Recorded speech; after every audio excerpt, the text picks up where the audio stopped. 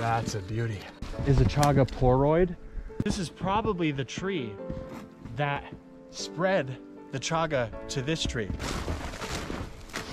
So make no mistake, chaga kills its host tree as it rips open this bark and it reveals this porous structure called a poroid.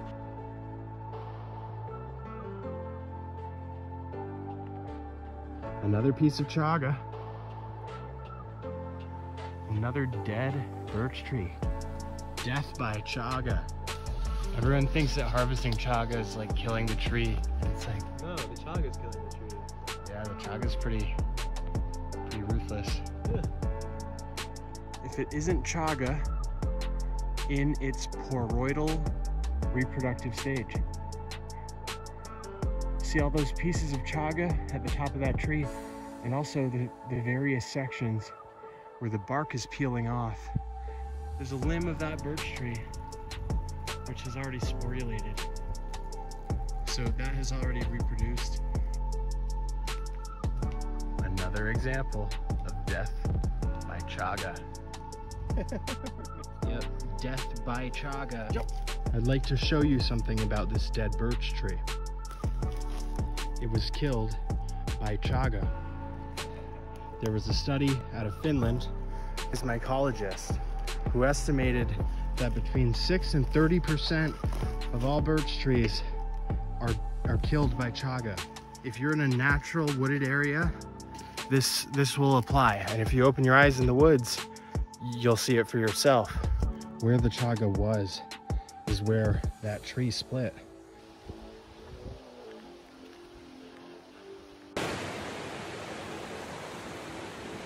This is chaga, and this is the poroid.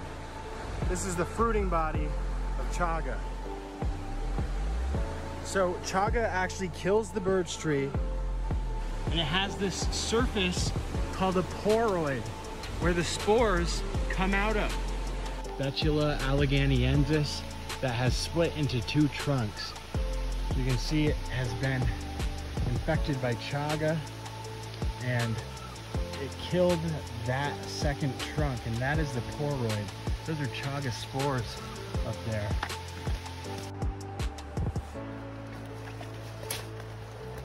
We got another chaga poroid.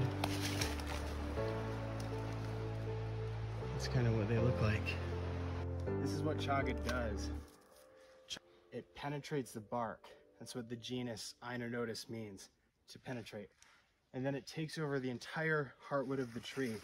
And at the end of its life, chaga is just a sclerotium, which is like a nutrient source, very densely packed nutrient source for the fungus. And at the end of its life, it actually rips open the bark of the tree somehow. And this is where the spores come out. So this is chaga's fruiting body. This is the mushroom, if you will.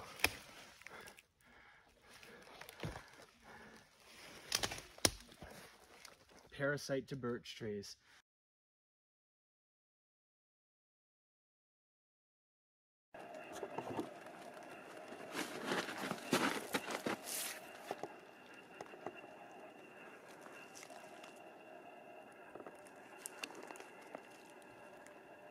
This here is what I was looking for. This is going to be a really big piece of chaga. I'm not going to harvest this guy today.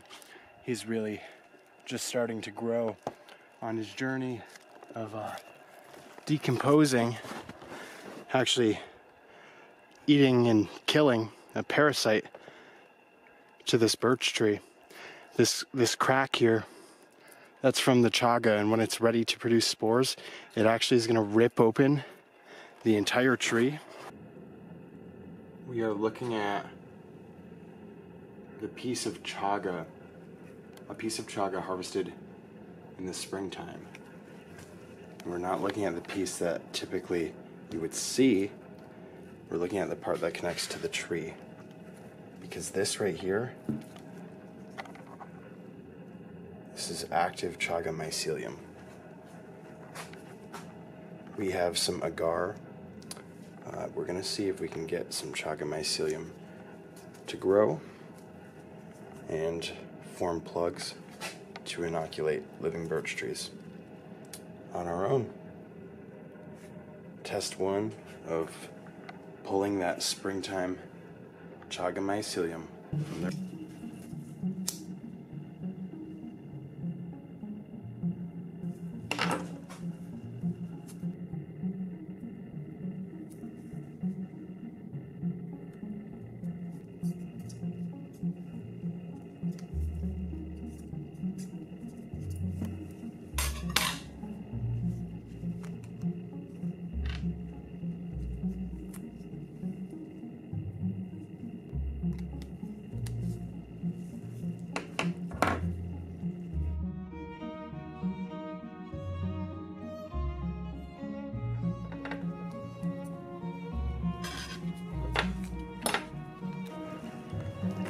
Well, there we have it.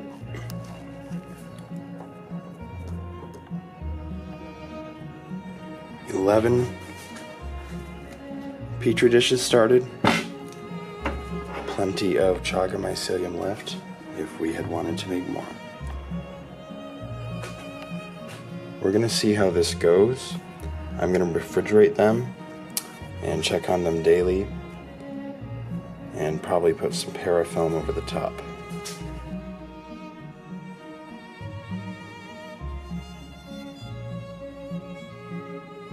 That's Mishima, Felinus igniarius.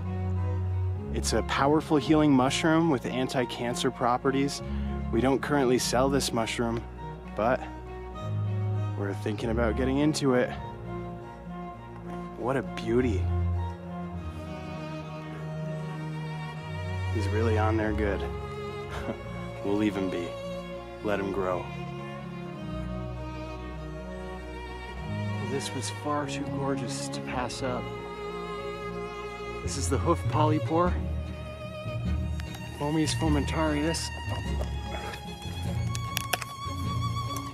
It's on there pretty good.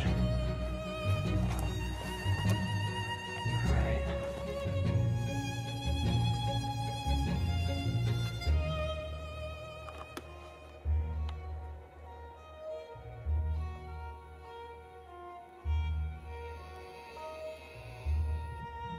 Chaga.